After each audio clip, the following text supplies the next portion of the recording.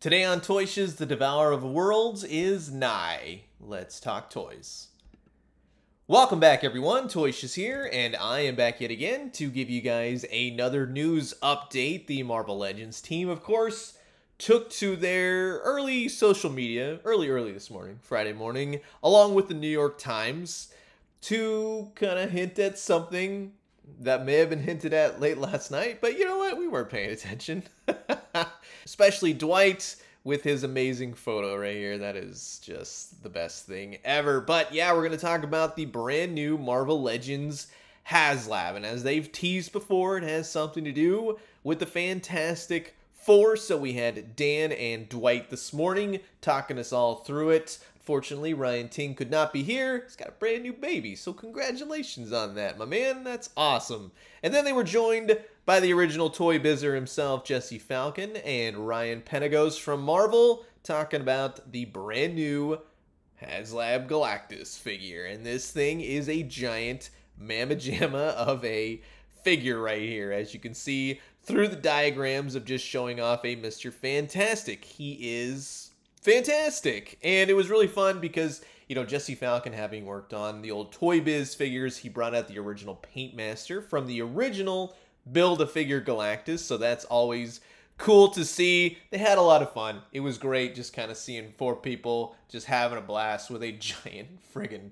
toy. But you're probably all here wondering, okay, go ahead, walk us through this. How's this going to affect my wallet for this weekend? Well, you're looking at a 32-inch Galactus right there. From horns, 2 feet, or I guess you'd say antlers, 2 feet, which is 812.8 millimeters tall. Even on my Instagram post, I accidentally put the M instead of the double M, and people actually thought that, yes, it would be 812 meters tall. So go figure on that one, right? 70 points of articulation, 20 points of articulation in each hand. So he can grab a figure, crush it, and then drop it.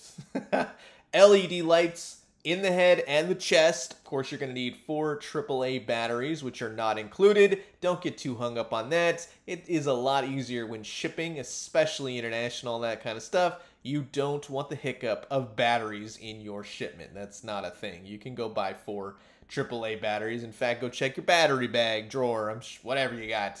You got some in there. He has 3 swappable face plates, which is cool. So he's got like Galactus face, like, yeah, I'm hungry. And then he's got like hangry face. And then he's got like the Marvel Zombies, aka starving face. So that is just solid win through and through.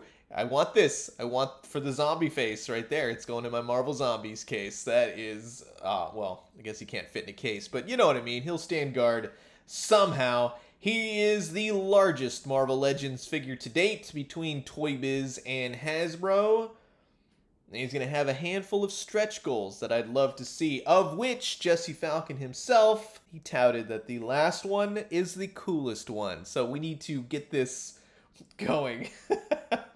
They also mentioned that he could have troop building capabilities, perhaps turning him into like a Celestial or something like that. I have no idea. You can comment below, let me know your ideas on that little tidbit. How much is this going to cost me, Toyshes? Stop talking about all the details. $400 plus tax.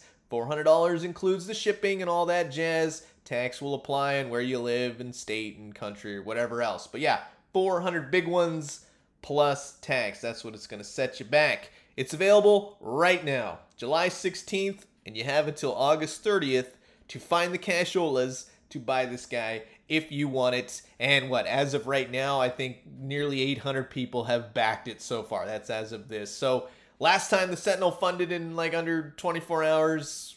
This one's on its way already. They said they have a ton of stretch goals this time around. So that's a good update right there. I want to see Harold's figures. I want to see Silver Surfer. I want a little notch on his shoulder so Silver Surfer can kind of like sit there with his board or zoom around him. I don't know. Attachment pieces, extra heads, hands. I want the whole shebang. What do you want? Comment below, let me know. Let's talk everything Marvel Legends Galactus. And will you be funding this big ol' mamma jamma figure? Dwight was even nice enough. He pulled out the new Sentinel, showed him off in a height comparison. Galactus is definitely the taller figure, which is yeah, what I would expect to see. So thank you to everyone, Dan, Dwight, Jesse, and Ryan. That was pretty fun. That was great to see you guys just rocking out, having fun, showing off all the Galactuses. I'm going to pull out my Silver Surfer animated series Galactus later today. I'll have some photos up on my feed. So I'm going to leave you guys with that. As always, drink some great coffee, eat some great food, but most importantly, remember, $400 is expensive. Don't let anyone make you feel bad if you can't afford it. It's not a big deal. There will be toys for years to come. Or you can go back and get another Galactus. Or chances are you already have a Galactus on your shelf.